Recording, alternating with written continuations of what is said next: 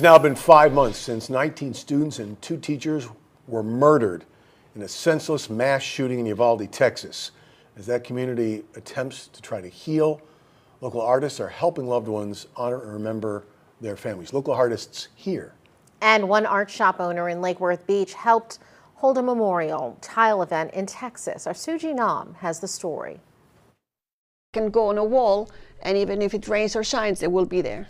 Romy Norberto flew to Uvalde, Texas, joining other artists to hold a memorial tile painting event this past weekend. The whole legacy wall concept is a really big part of how we can reach out. More than 2,500 clay tiles and supplies to put those cherished memories into painting for loved ones of the 19 students and 2 teachers who were killed at Robb Elementary School in May. We spoke to a grandpa, and he was the first one to show up, and he came with the photos of his grandson that he raised since he was a baby, and also he lost his grandniece. The idea of these memorial tiles came about for 2 artists after more than 50 people were killed at the Route 91 Harvest Festival in Las Vegas in 2017. Their hearts were broken, and they're like, we have to do something for the community. Tiles placed along 58 trees in a healing garden in Las Vegas, representing unity in the community.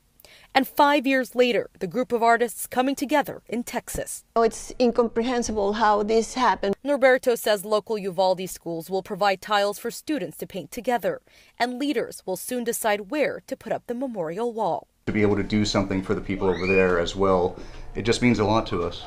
The Norbertos tell me that they plan to host a similar event for the loved ones of the victims of the Parkland shooting. In Lake Worth, I'm Suji Nam for WPBF 25 News.